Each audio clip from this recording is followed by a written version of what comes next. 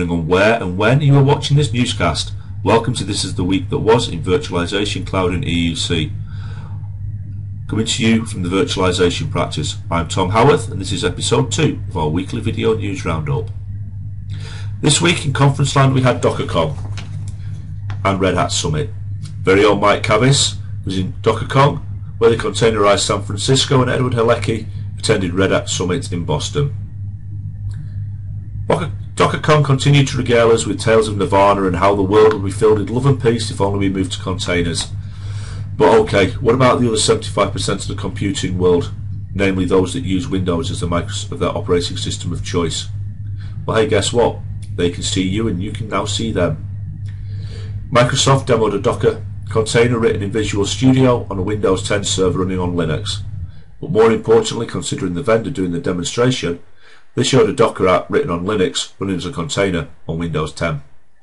This to me shows two things. One, the infrastructure layer is truly becoming invisible, but more importantly it shows how far Microsoft as a company has come in less than 18 months since the CAO change.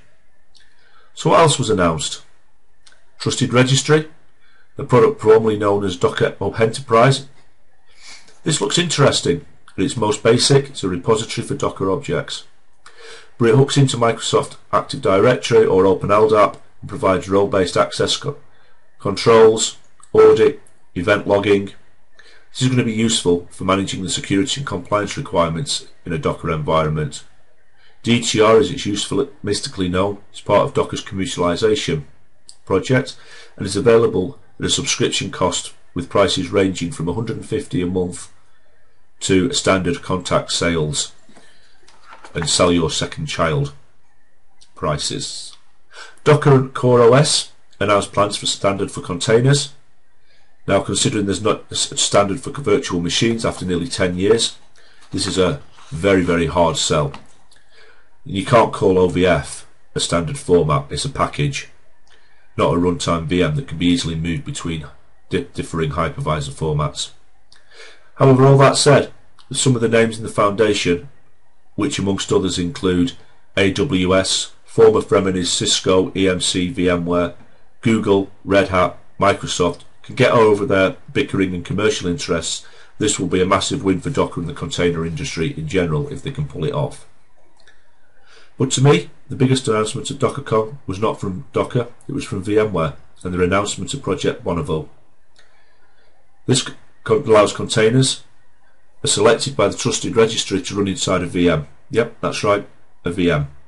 What Bonneville does is move the container engine to the host level, and the containers are run as a micro VM automatically created by a method called instant clone. Personally, I like this as my infrastructure does not have to change.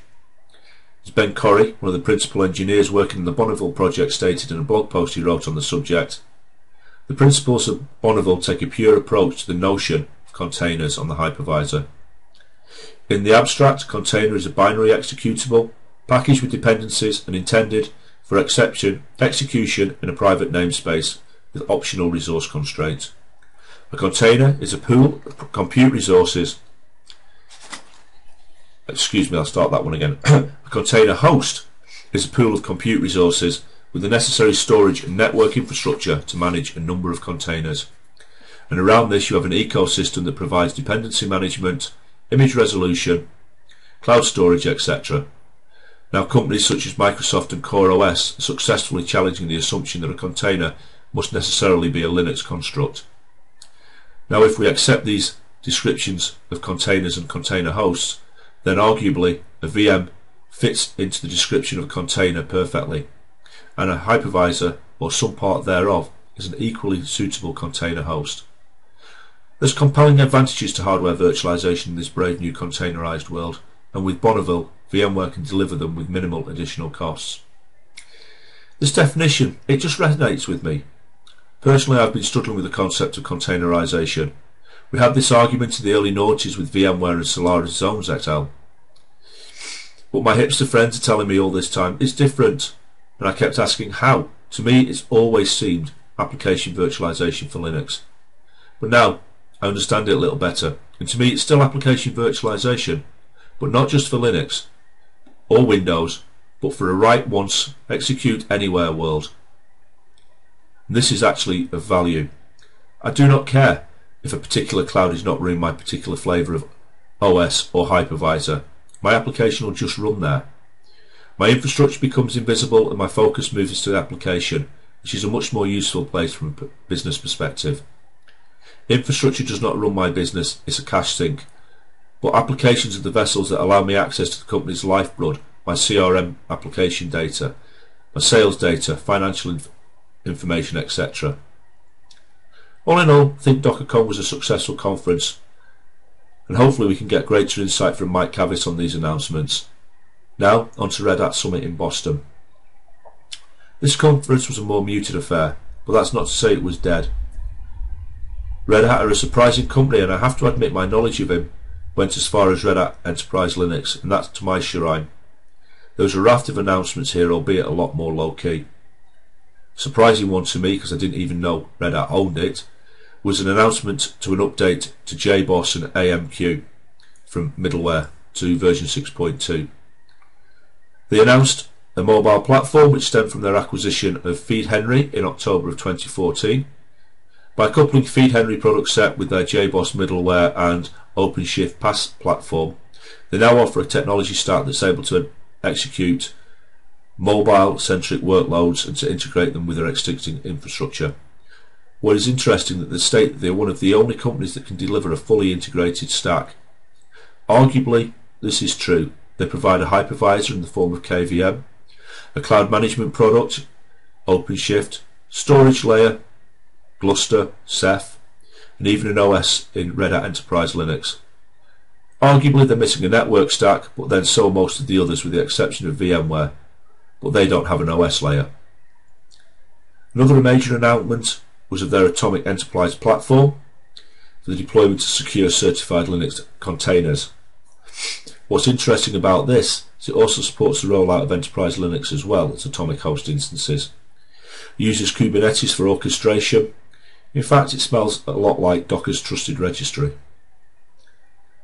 Red Hat also released Access Insight, an analytics and management and operations product to monitor this brave new world that's being run by pure Red Hat software. I have to admit I need to spend a little more focus on Red Hat. They have some interesting things going on there. Okay, let's move on to news from our sponsors.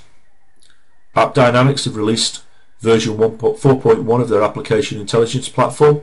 The headline feature of this release is unified monitoring, an application-centric solution that traces, monitors transactions from the end user through the entire application stack to help in the investigation of performance issues, thereby enabling a better user experience. And we all know there's only one metric that counts: user experience.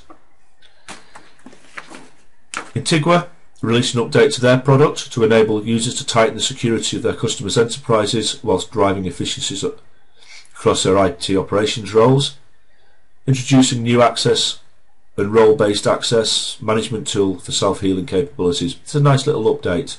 Go and have a look. Ixia is a new Chief Marketing Officer in the name of Marie Hatta.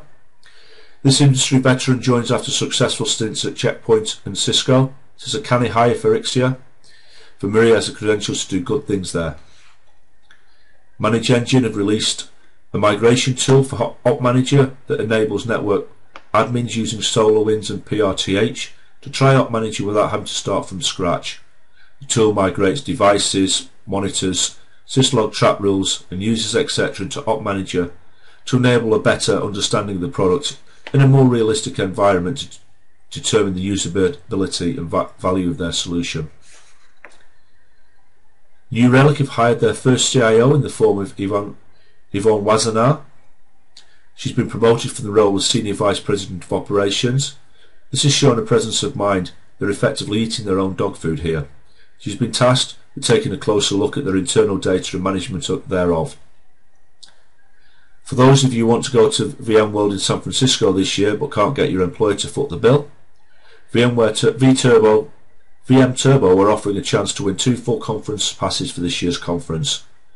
VMworld is the place to be this year if you're in cloud virtualization and user computing.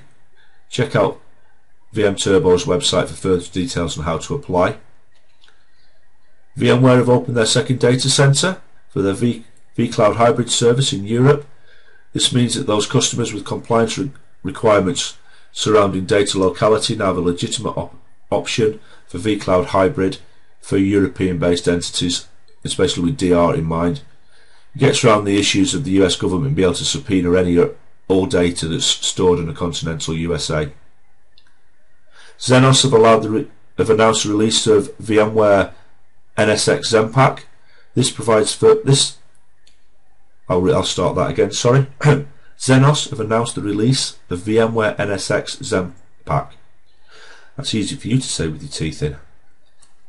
Provides further integration of their product with the VMware product sets, providing a graphical model of the relationships between network components, the hypervisors and the virtual machines that they support.